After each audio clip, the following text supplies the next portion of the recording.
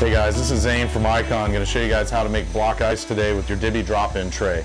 We're going to fill it up like a normal ice tray. We're going to leave a little bit of room for expansion. We're going to loosely put the lid of the DIBY on the tray. We're not going to snap it down. We don't want it to warp if the ice over expands. We're going to throw it in the freezer for 12 hours.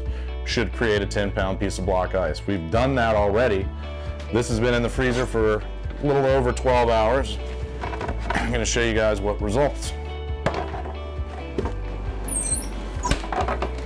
So there it is our roughly 10-pound piece of block ice. To release the ice, just like any normal tray, we've already released this one, but you're just going to pull on the edges. It doesn't take a lot of effort.